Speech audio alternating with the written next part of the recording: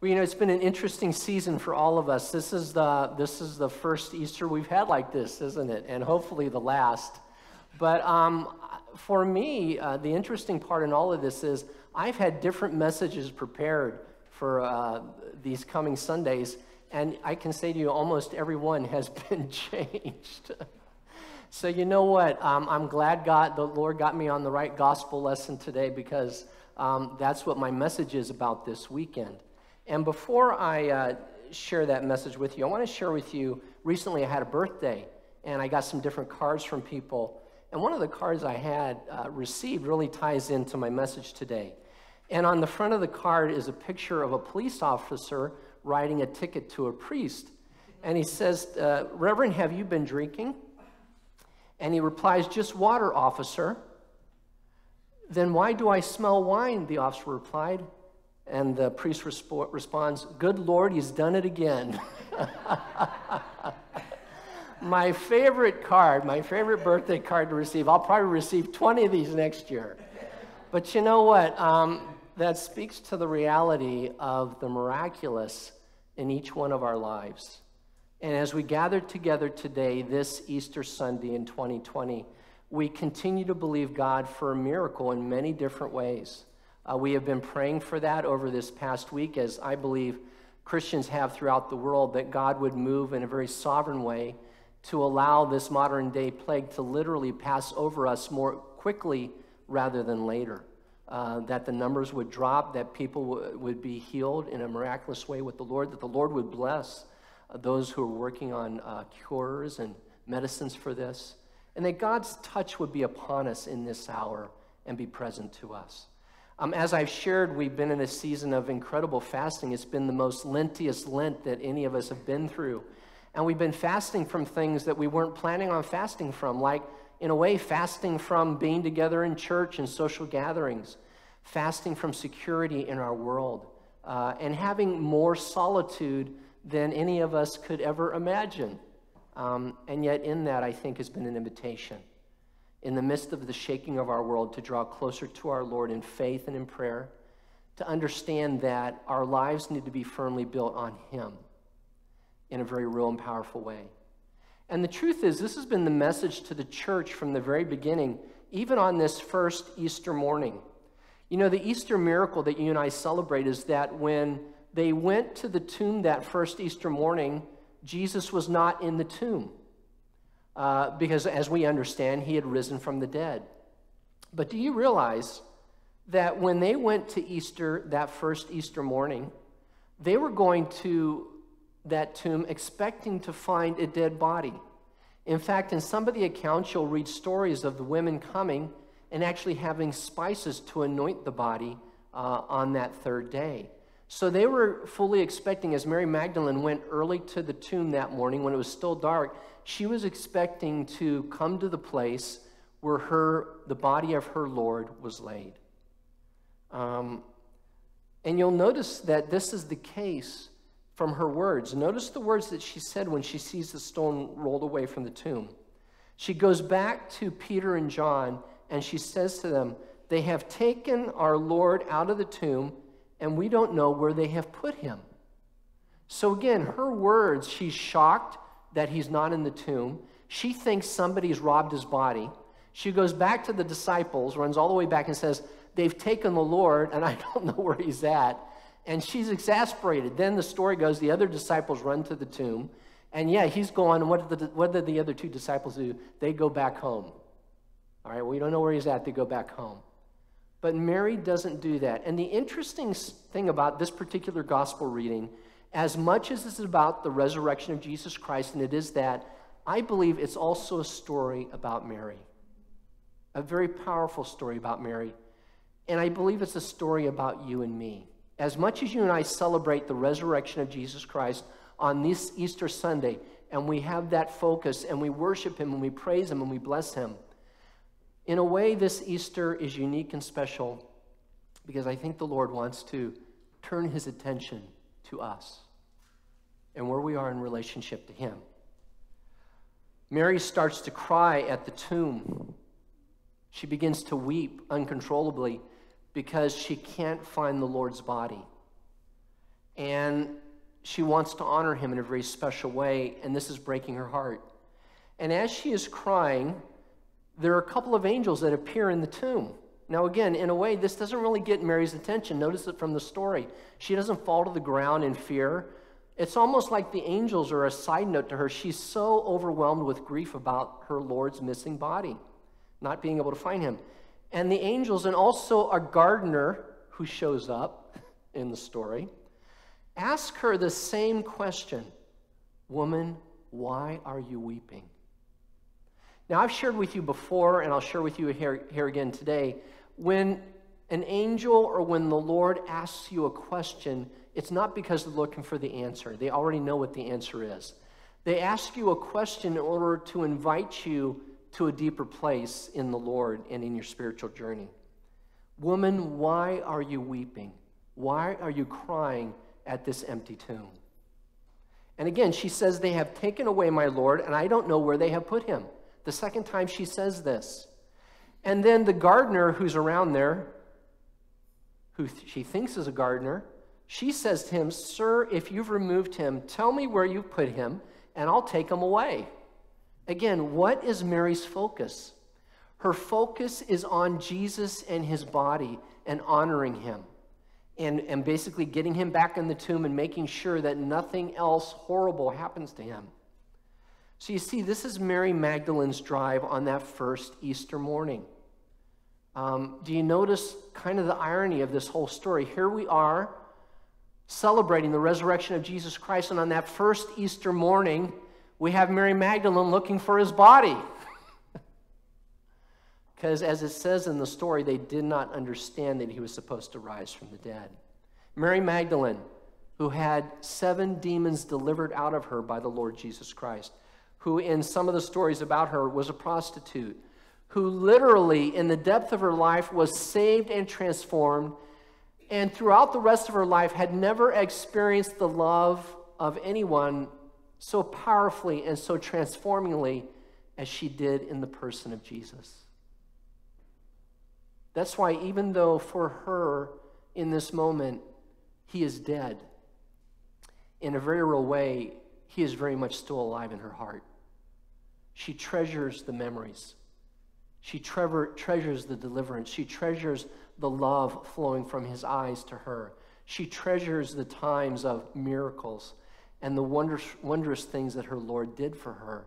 And all of these are treasures that have been stored up in her heart, and that's why she weeps. Mary is passionate about Jesus and wants to honor him.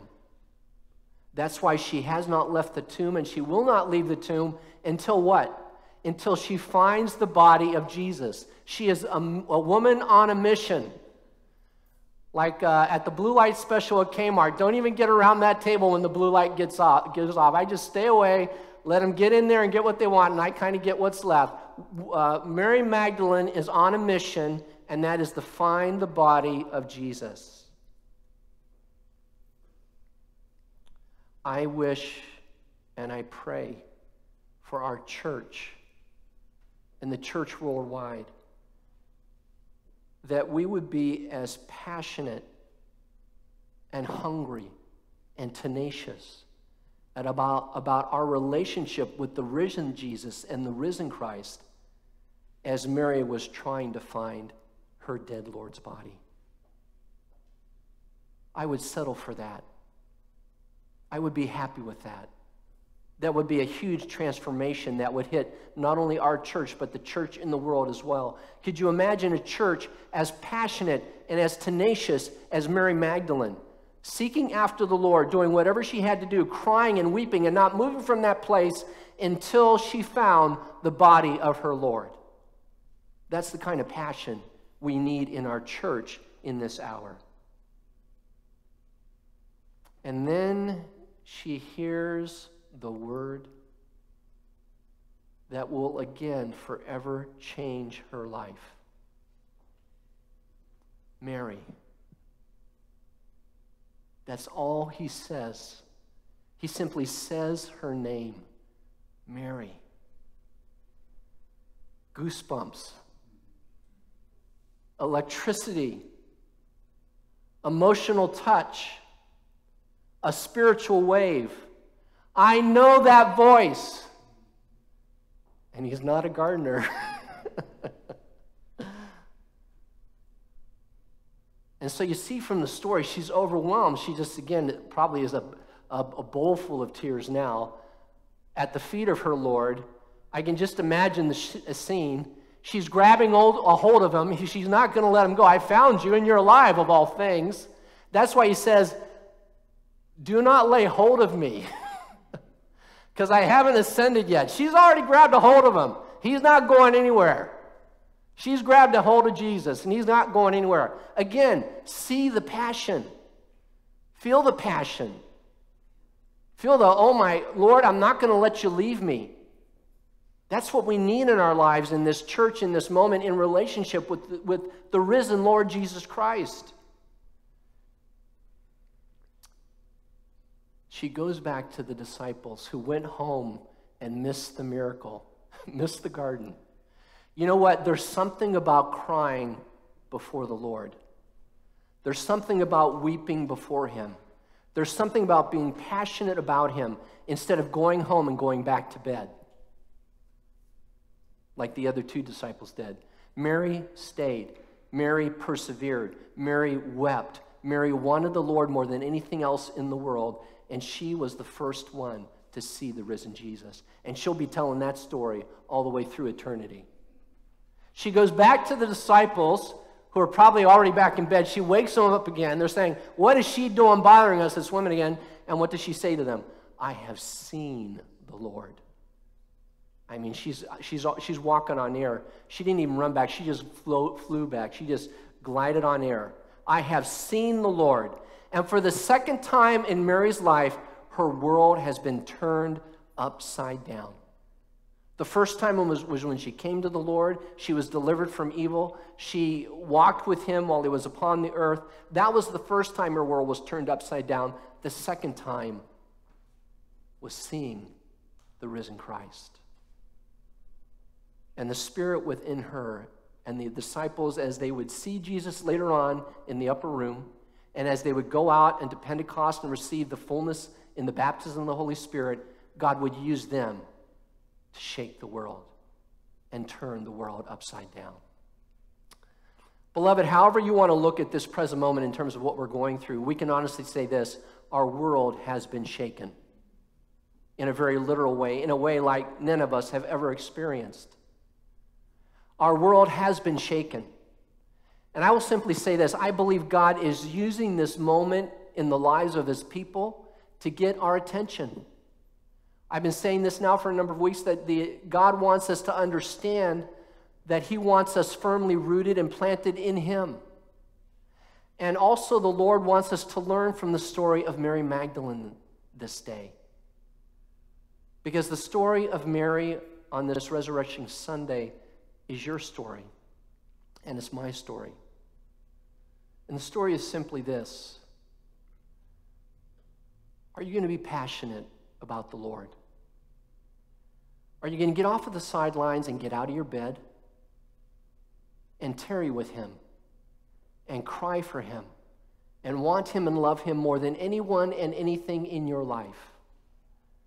What else can God do than what he has done over the past few weeks to bring us to this present situation and pretty much strip as much out of his life as our lives as he possibly could, and give us the opportunity to be with him more deeply and more profoundly? I would encourage you in the days to come, however much time we have left in this season, to not fill it of binge watching on TV or going out and trying to figure out how you're going to occupy your time, how you're going to fill it up, going on your umpteenth walk of the day. But I want to encourage you, at least during the time that we have left in this season, to be with him. To join me in prayer that, Lord, that you would give us the heart of a Mary Magdalene that is passionate for you, that weeps for you, that cries for you, that wants you more than anything else in our lives. And may the time that we're going through right now be the second shaking in our lives too. May this literally be not only the turning upside down of our world as we've known it at this point, But my prayer is, and it continues to be, Lord, unless we emerge on the other side of this different, into repentance and revival and a transformation in our culture, I don't want you to let us out of this time yet because we're not ready. It will have all been a waste. Because I believe God can use this for a tremendous spiritual transformation in our lives and in the lives of our culture, and that is exactly what we need. Exactly what we need in this hour. And so be open to that in your life. Pray for that in this world, in this moment. That people would not medicate themselves or fill their time up with a lot of other things, but allow the Lord Jesus to show up for them and to say their name. To speak their name in a way that will touch them and will change them for all of eternity. I have seen the Lord.